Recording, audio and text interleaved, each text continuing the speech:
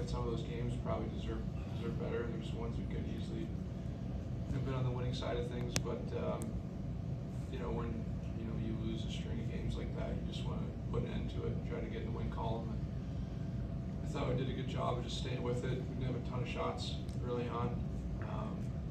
I think we still played all right. I don't think that was indication how we were playing necessarily, but to look up and see 11-3 or something like that, it's easy to get frustrated by that, and we just stuck with it and eventually climbed our way back.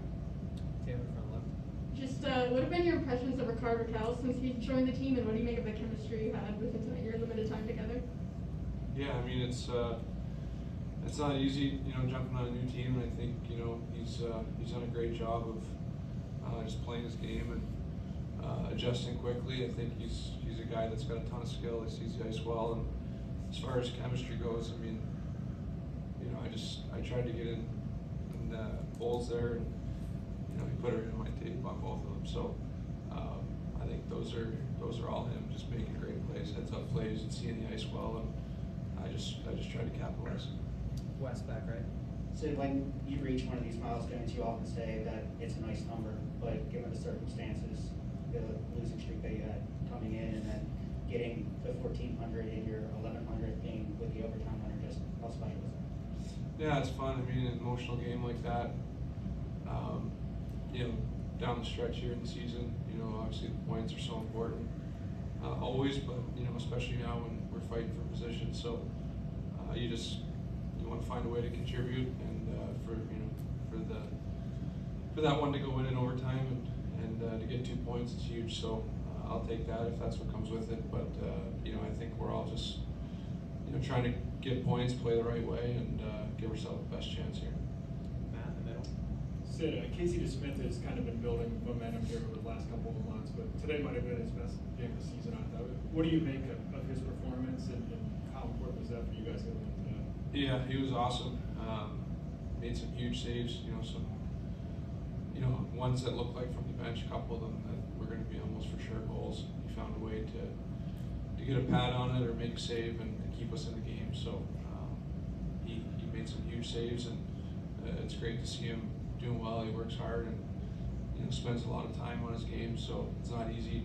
As a goalie, having to come in all the time, on back-to-back games or things like that, it's not easy. So to get the win for him and for him to play the way he did, definitely happy for him. Ron in front. Sid, you know what it's like to be out for a long time and come back and get your first goal. Can you appreciate what Zucker was feeling tonight? How much did that mean to you, and what can he mean going forward to this team? Yeah, I was really happy for him. I think you see a guy, when they're injured, and what they have to go through, and all the early mornings and the rehab and everything that comes with that. It's not easy, and then to be in his situation and come back a couple times just to get hurt and have to deal with it again. So he's been unbelievable, his attitude and his approach and the way he works, and to see him get his first and for it to be a big one like that was huge. So again, you love to see your teammates have success, and especially when he's been through what he has. 3 more down in front. Sid, what's been the team's focus of late, and particularly going into this game? Things haven't gone great here. What did you want to see today collectively from the team?